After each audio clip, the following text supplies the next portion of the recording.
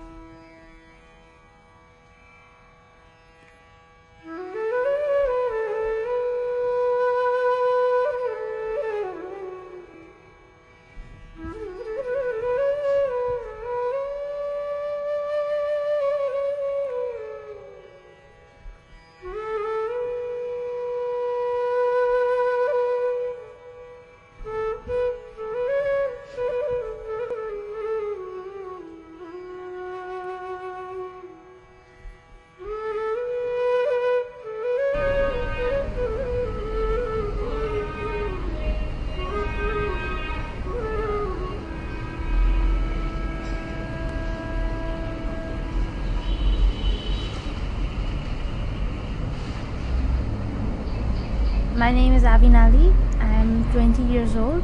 I'm doing my bachelor's in business administration in North South University.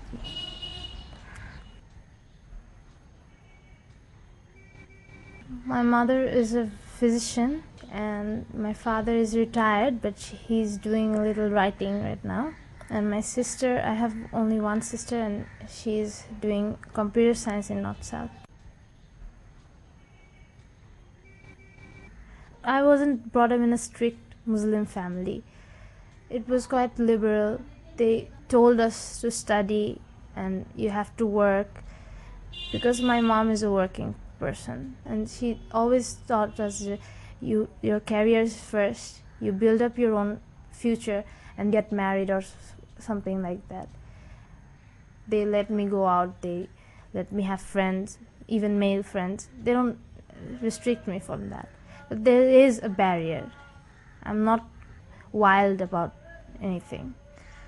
And nowadays, women are working in places because they understood that they have to build their careers. They try to get that freedom.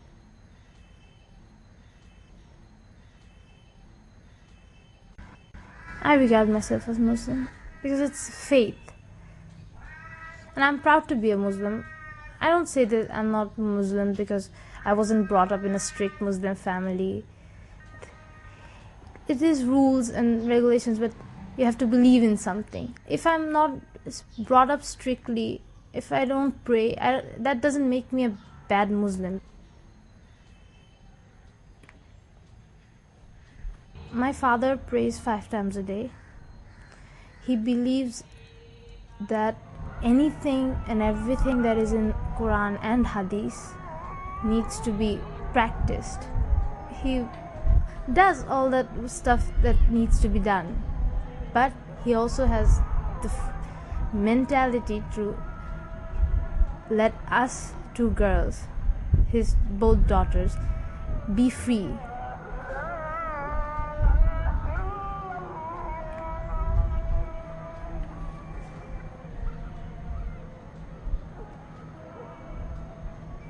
My mother, she doesn't pray. She believes in a higher spirit. She believes that yes, there is Allah, but she's not like praying and obsessed about Allah. My Nana was a very good Muslim, pure-hearted Muslim. He used to pray and do all that stuff. She was brought up like that, but she doesn't show it. She's like, I have faith, it's my year, I'm honest to myself, and that is what I am. That is my religion, I am true. I'm not doing anything bad. And my sister, she's also very religious. She prays and yeah. She also maintains that I am Muslim. I have to pray. I pray for myself. And she goes out. She intends to be open-minded and a very good religious person. They don't put any pressure, like you can't do that, you can't do this, you have to do that. But they draw a line. You can't wear clothes that are revealing. You can't be too much outgoing, and you can't be too much free mixing with like having sex every time I go out or anything.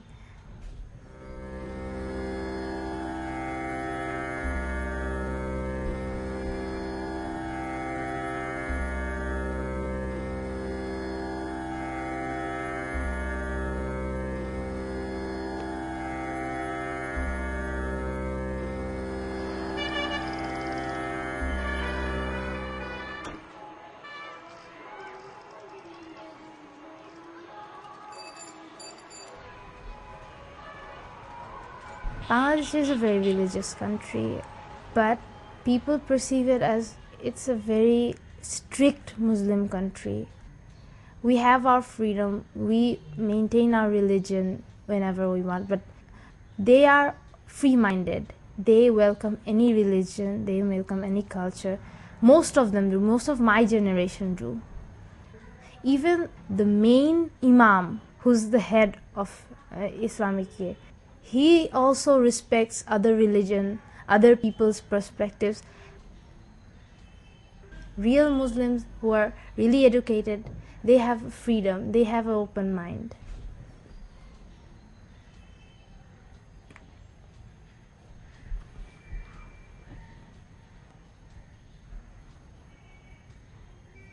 After September 11th, people from other religions, they thought that Muslims were bad. Muslims were trying to impose on them or like destroy other religions. Whoever did that in September 11th was a very naive thing to do, because it's a global tower. The world business is held over there. If they're trying to kill people in that tower, they're killing people all over the world. And if that was a Afghanistan issue or Iraq issue, I don't know, whatever issue that was, that had to be handled in a political way. They dragged that religion thing with them. We are doing jihad. That was not true. And they should try to tell other religions that Muslim religion is not that. It is not about killing. It is not about trying to make other religious people become Muslim. It is about keeping a faith.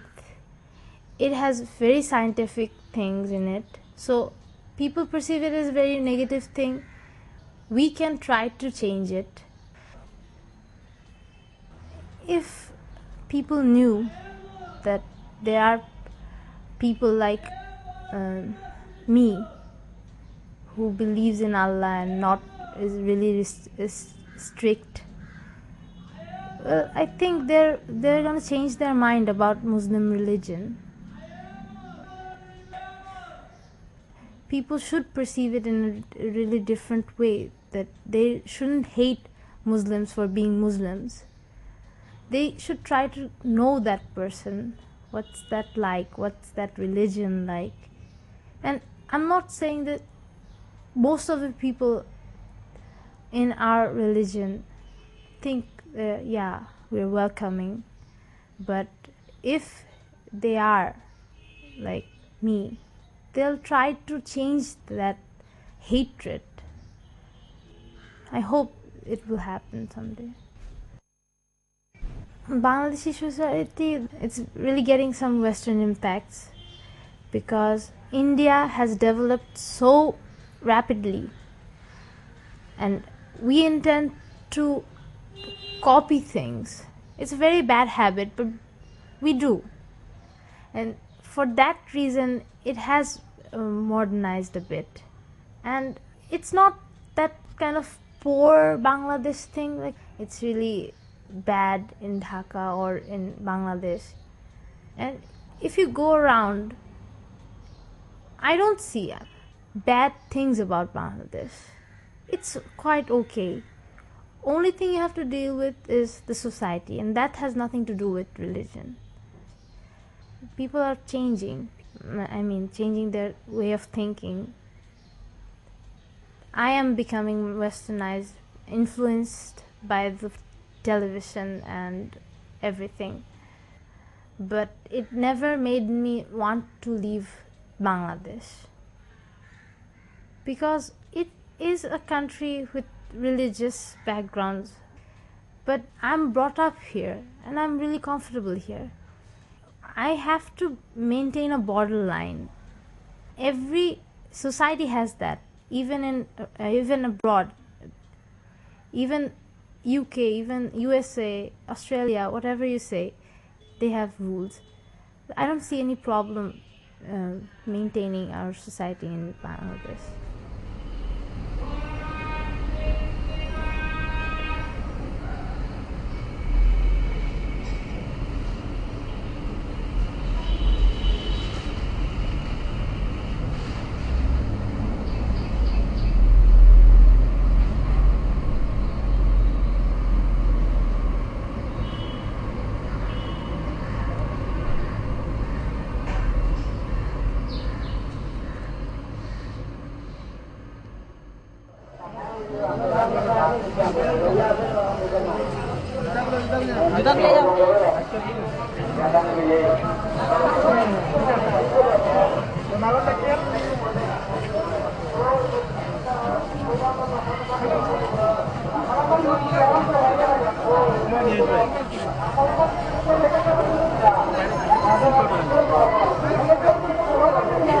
Hello.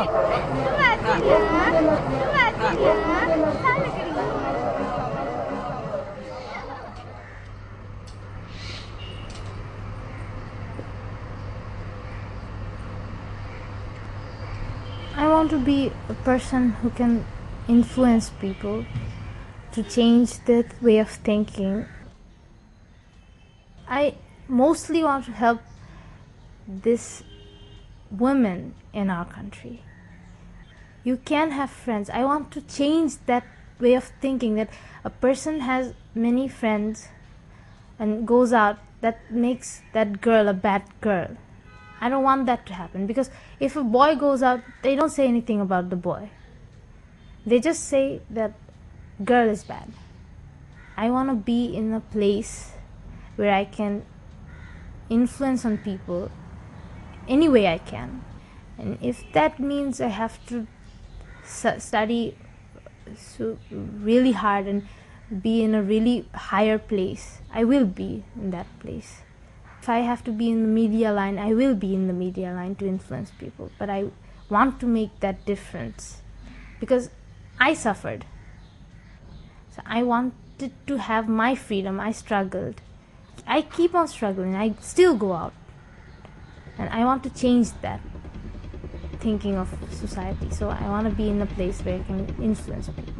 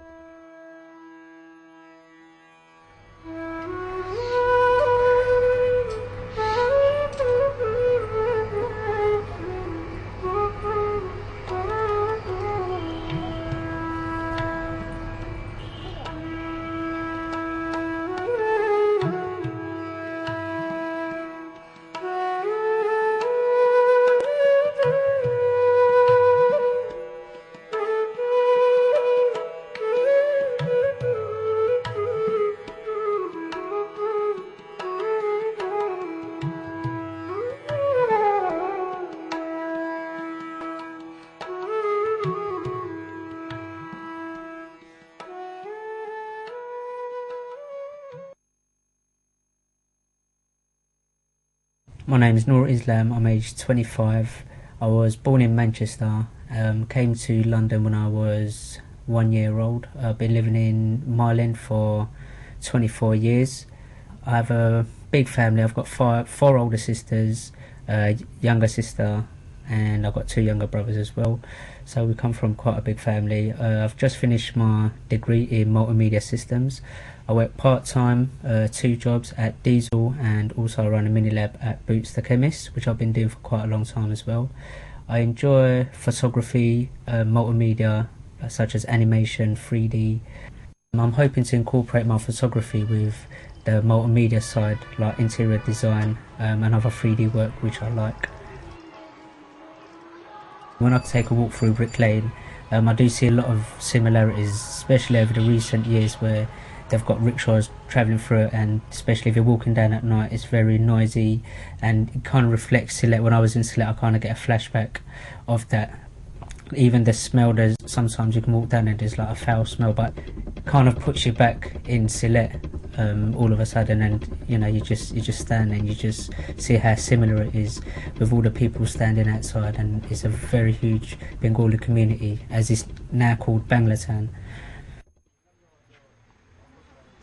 Religion to me is the most important thing in my life. It's something that guides me through. Although I'm not fully practicing, it is still the strongest belief that I have in my life. My family are quite religious. My father was very religious when he was alive, and he used to send us to like private tuition for Arabic classes. We studied that, my whole family, my brothers and my sisters. It was quite intense because we'd finish school, we'd come back, and then we'd have other private tuition which would go on for like 1.5 hours, 2 hours. Although we studied it, we weren't taught it properly, in the sense that we learned how to read it. We didn't really understand it.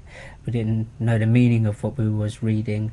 We'd just be reading it. So I think that could have helped when we were taught, if we knew the meaning of it. I have a lot of friends who are fully practicing, relatives, my sisters, my mother.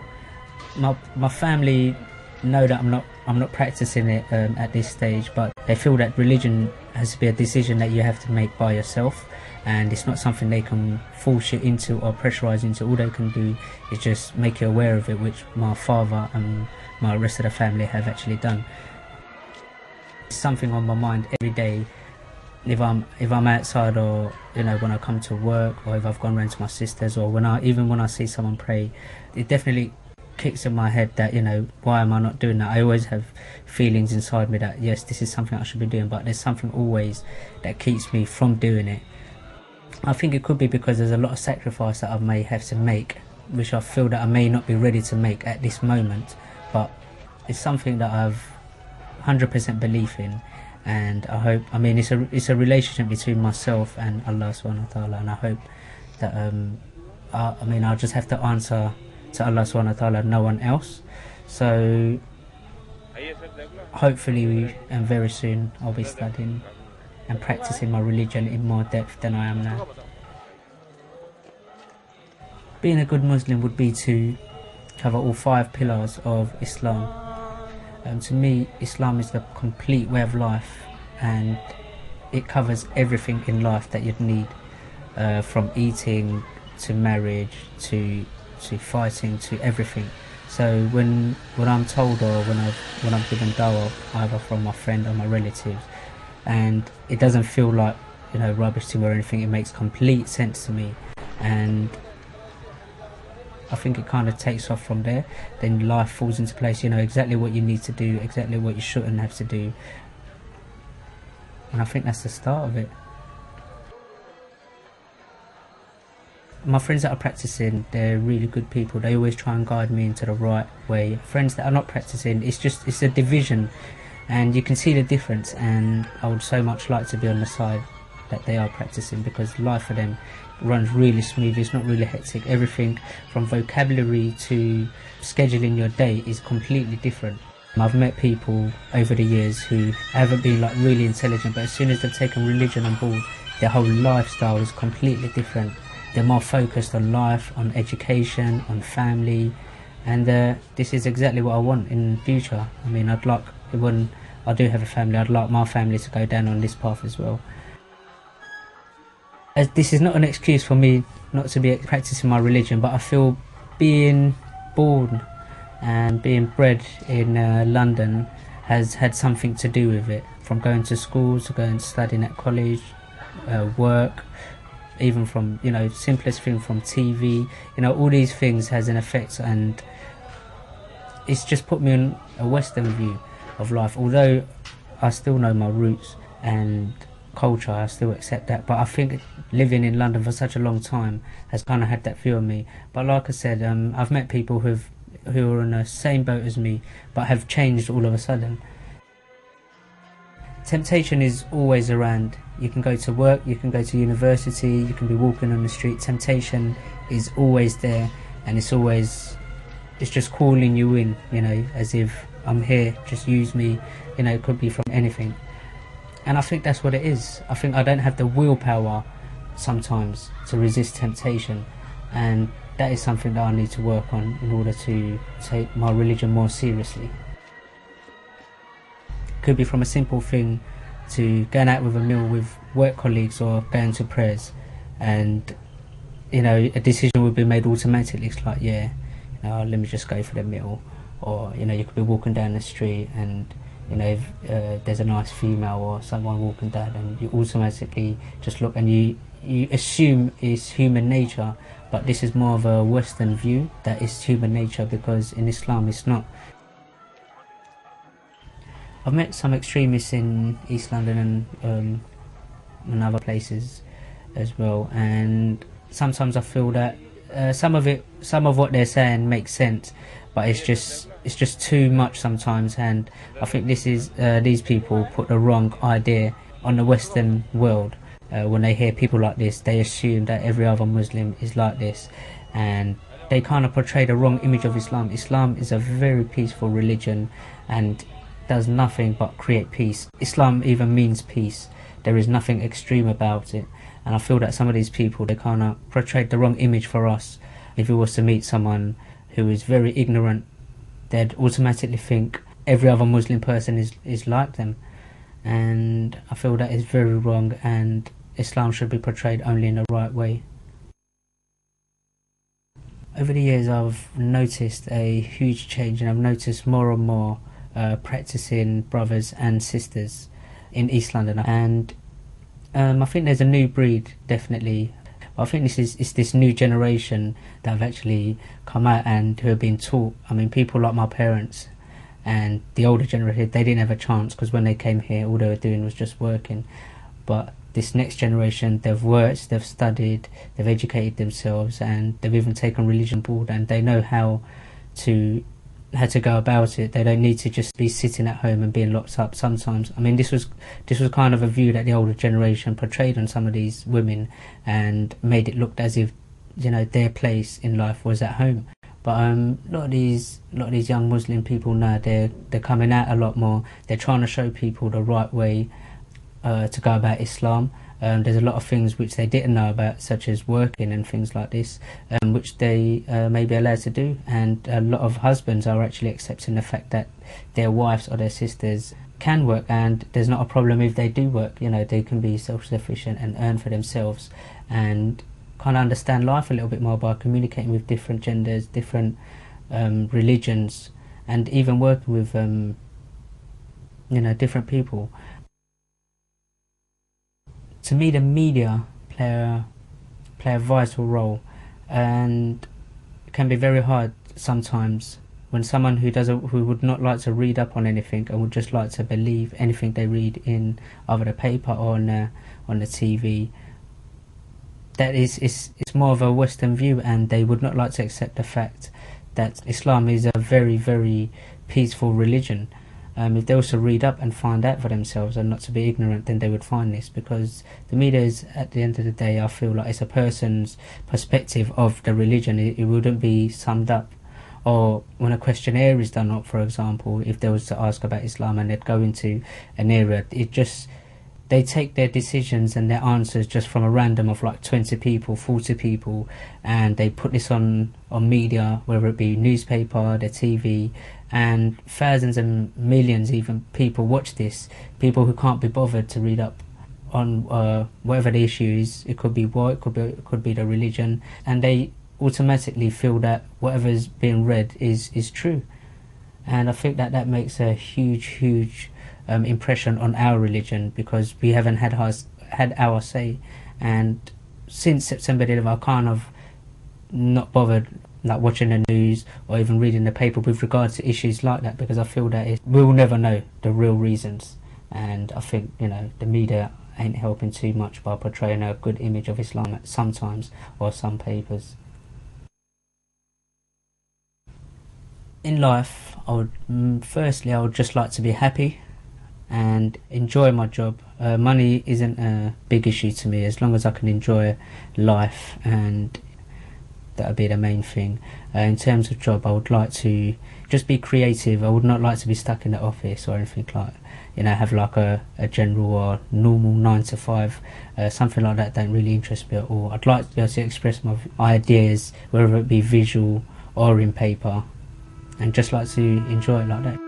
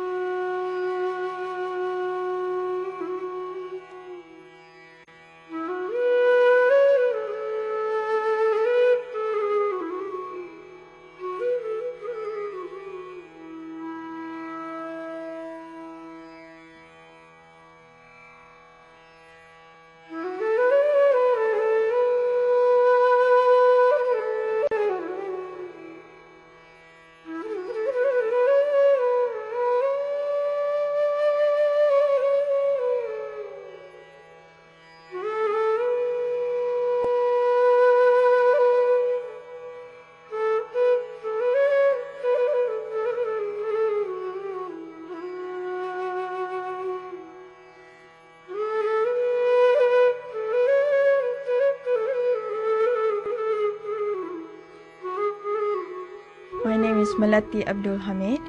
I am 20, going to be 21 this November, and I am a second-year student in International Islamic University. I'm studying law.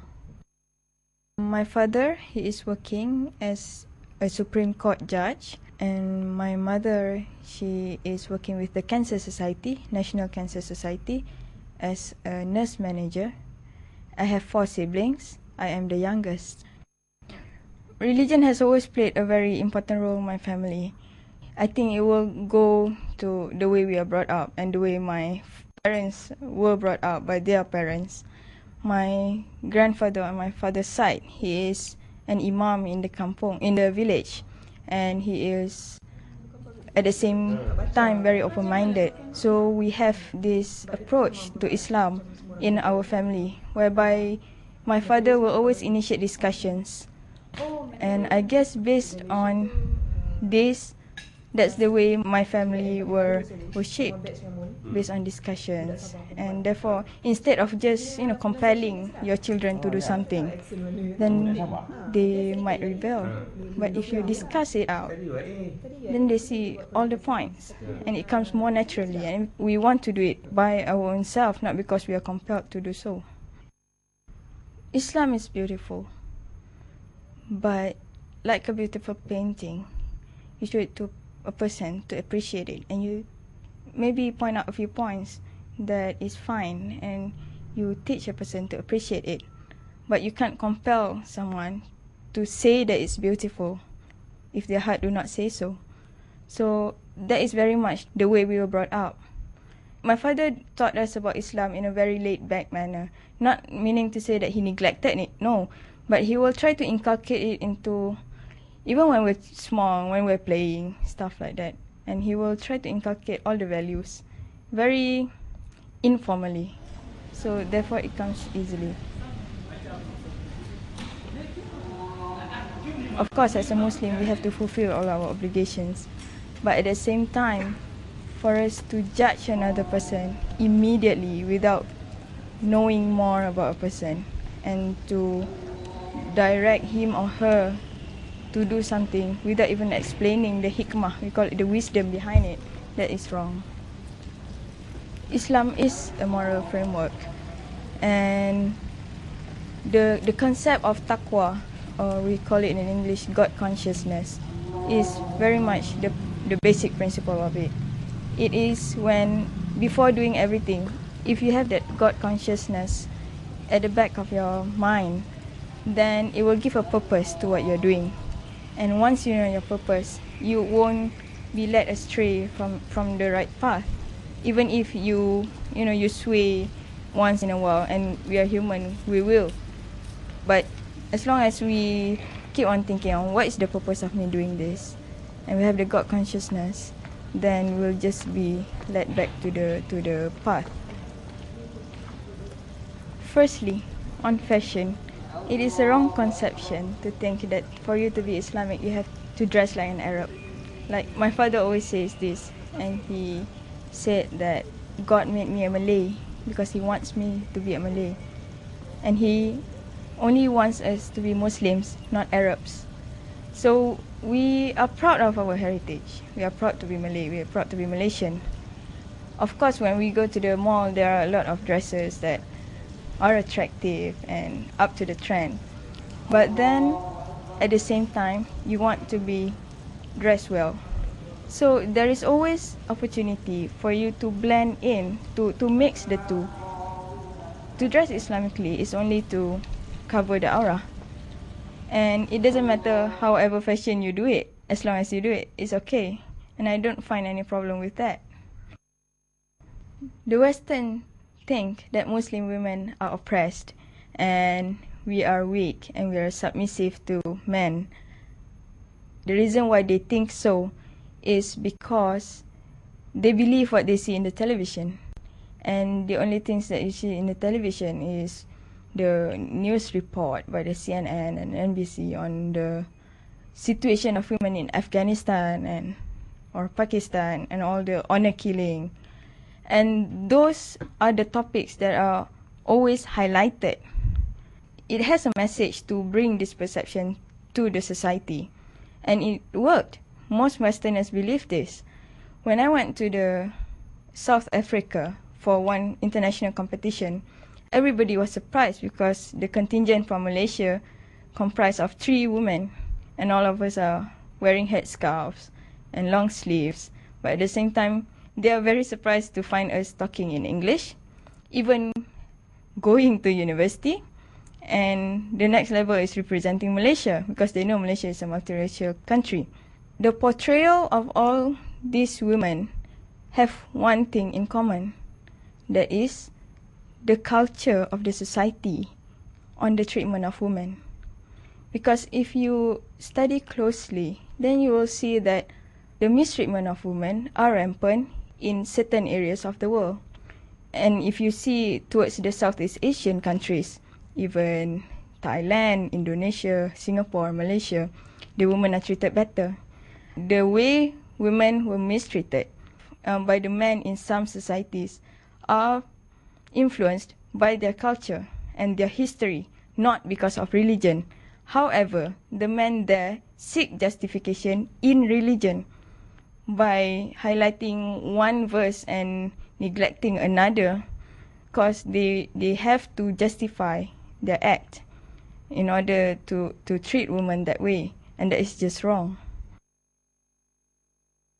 I do think that the mistreatment of women, the continuity of it, is very much linked to their education system and also the social system. As long as you do not provide education equally to both men and women, you will have this social problem in the country. For example, I am very grateful to be in Malaysia, because after going out and meeting all these other people, and they are always telling me that you are so different from what we see on the TV. How come? And I just think that it's because I'm here. I'm grateful of it, because the women have always been an important part in the society, even historically. So we have that culture, and once Islam come in, it strengthens the culture. It's religious and cultural at the same time. And then now we have education for both. It's the same. And the approach to education, they won't be biased or misinterpreted on purpose to justify anything. So like we can see here in the International Islamic University, the majority of the students are women. We are active, we participated in many competitions. Both men and women are given equal opportunities. We are judged based on merit, not based on gender.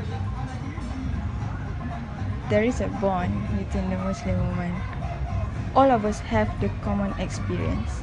We are all Muslims, we are striving towards something, and we believe in self-respect and helping each other. Yes. And is it religious or cultural? I think it may be both. I do believe there must be open communication between the Muslims and the Westerners, especially after September 11.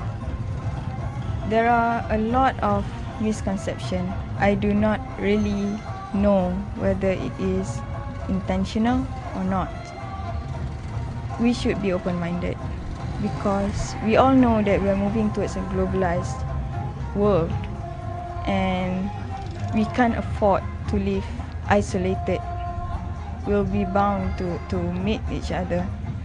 I think it's better for us to start now to make sure that when we do, we will do so amicably and have respect to one another.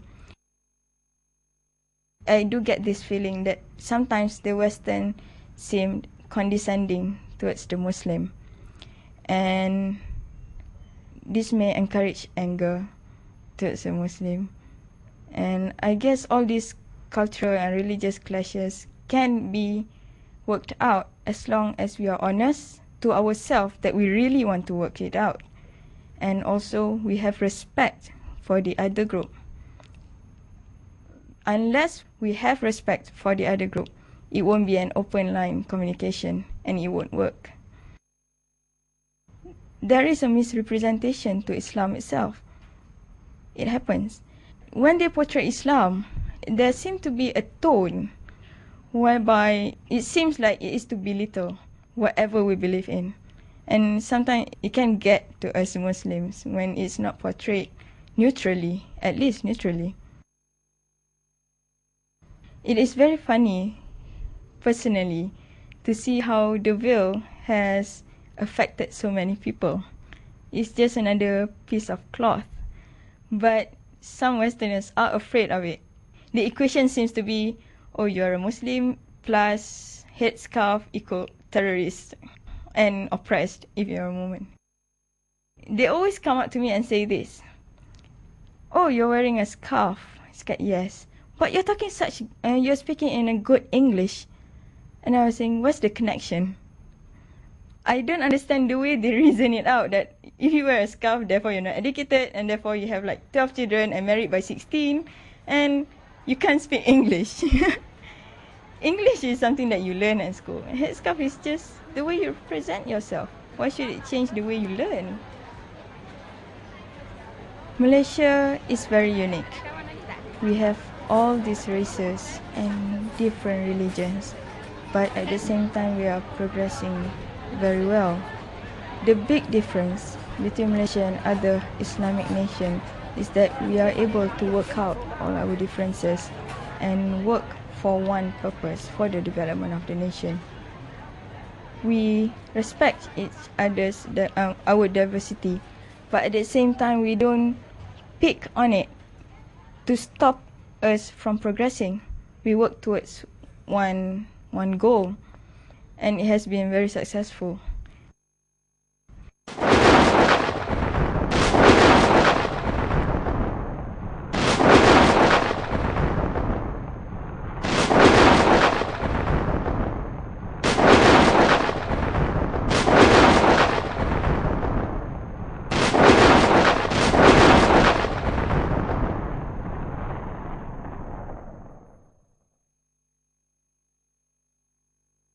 I do not know yet what I want to be specifically in the future. But what I do know now is that I want to be a person who brings in change for the betterment of Muslim society and Malaysia as a whole.